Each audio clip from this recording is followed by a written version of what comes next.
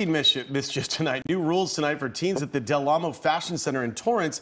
They're required to be with an adult or leave the property by 3 p.m. Yeah, we know how this happened. The new rule comes after two very rowdy and frightening nights when groups of teens swarmed the mall, leading to some fights. KCAL News reporter Joy Benedict is at the mall in Torrance. She's live right now with what customers and businesses think of this new requirement. Joy. Yeah, well, it's a mixed opinion, guys. I mean, teens obviously are big business when it comes to shopping malls and plazas and shopping centers like this one. Here at Del Amo, they did just close. They officially close at 9 o'clock. On this side of the mall, by the Nordstroms and other entrance, you don't see much security. But over on the other side of the mall that you can't really see from here, on the back side where the movie theaters are, they have several security check-in points lined up, making sure that those who aren't underage don't come alone.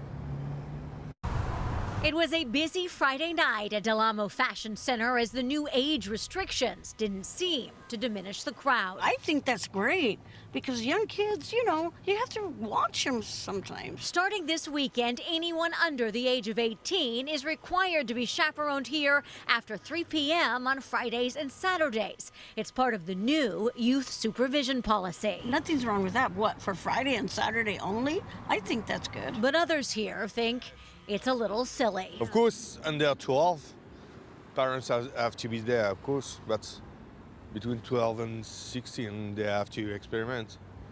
Come on. So you think it's too harsh? Yeah, of course. The mall released a statement saying, in part, we take very seriously our responsibility to ensure a safe and comfortable environment for our shoppers, employers, and retailers. The venue did have a couple of recent issues brought on by younger shoppers. In one case, the mall had to be shut down when fights broke out. I think it's a business decision, right? A decision to try and limit the issues. But some question whether a blanket policy is the right move for all who enjoy coming here. I think it's good that they have a place to go.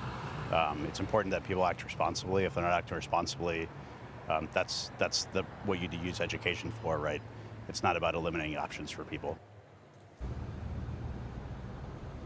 Now, there are a couple of exceptions to this under 18 rule. First and foremost, there's a lot of young people who work at this mall, so they are allowed to continue to do so, but they can't linger after their shift is over. The other exception is the movie theater, because a lot of teens do go to the movie theater without supervision.